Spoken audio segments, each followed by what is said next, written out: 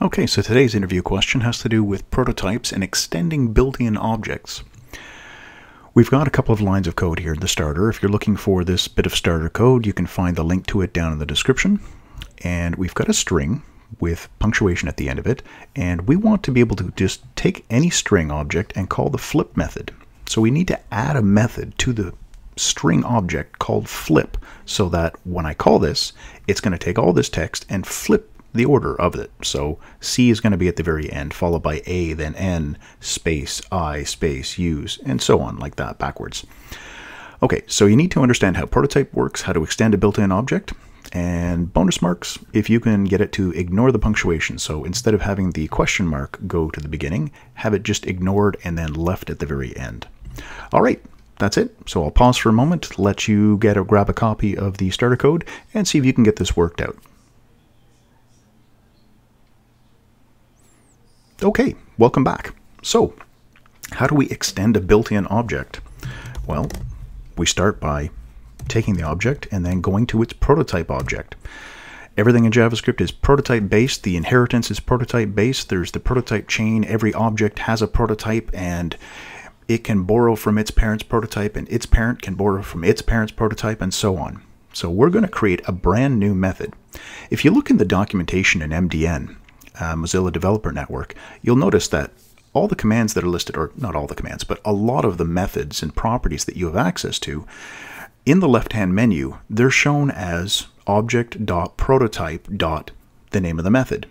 And that just means when I do something like this, I am adding this to every string object. My string here, it has access to all of the methods that are on the prototype for the string object. So when I call string.flip, it's calling this method. Great. Okay, simple enough. Now, inside of here, one of the requirements was it should run with the code provided. So I'm not allowed to change this. I'm not allowed to come in here and say, oh, I'm going to pass in the string so that I get an argument here that I can use.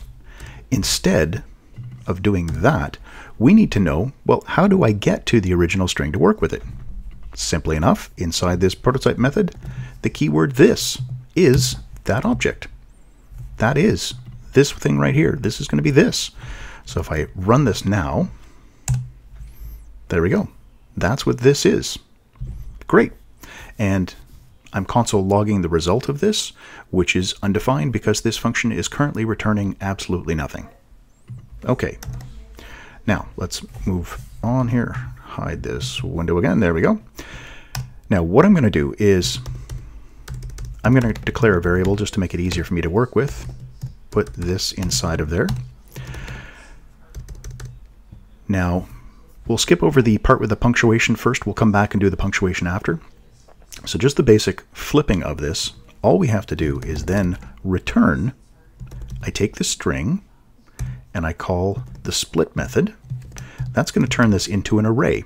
It's going to split it. This is no space in between here, so every character becomes an element inside of an array. I end up with an array that has all of this inside of it. Arrays have a built-in reverse method that does a reverse sort on everything.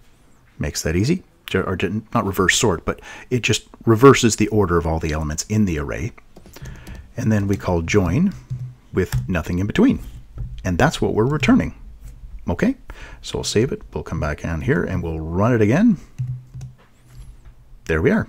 It's flipped the order with the question mark also being flipped. Simple enough, 2 lines of code. And we could have even just done this to make it 1 line of code. But the bonus, let's look into that now. So I want to be able to find punctuation. And by punctuation, let's say periods, exclamation marks, and question marks. Fair enough.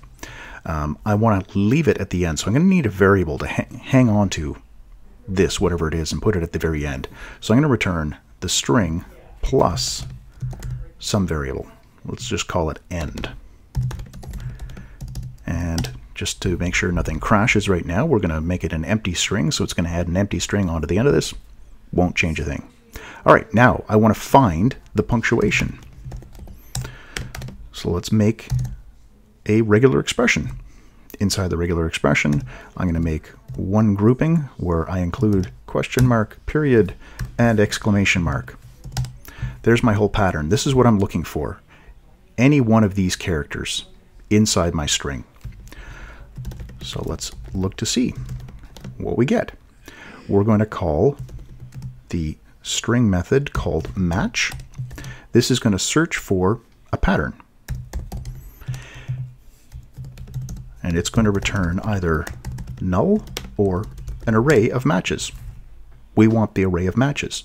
But because it could return a null, we need to protect our code. We'll use an if statement to do that.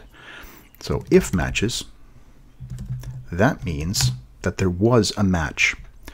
And the array that comes back, the very first thing in that array is going to be the full match. That's going to be the one of these characters, which in our case will be the question mark. So we're going to take our variable end, and that is now going to become matches sub 0. So the first thing in this array is going to be whichever one of these punctuation marks was found. And that's what we're going to put in here, and that's what's going to get appended to the end. But if I run it just like this, I'm going to end up with 2 question marks at the very end. So if I save this and I run it again,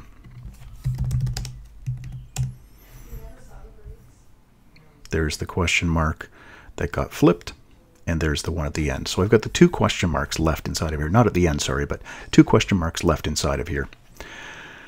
Now, the one at the end got stuck there, and then the one that we found got added to the end. So this is the one that got flipped. This is the one that got moved to the end. I want to get rid of the one that got flipped. I want to make sure that before I do this process to flip the order, I get rid of that one. So we're going to use the string replace method. And we can use our same pattern, or just that character, like that. So we're going to find the question mark and replace it with an empty string. That will remove that extra question mark here from the string before it gets flipped, and then we're adding it back on at the very end. One more time. There we go. And there's the solution. That's the whole thing. All right, so if you have any questions, please feel free to leave those in the comments down below. Again, I have got the link to the starter code in the description for you. And as always, thanks for watching.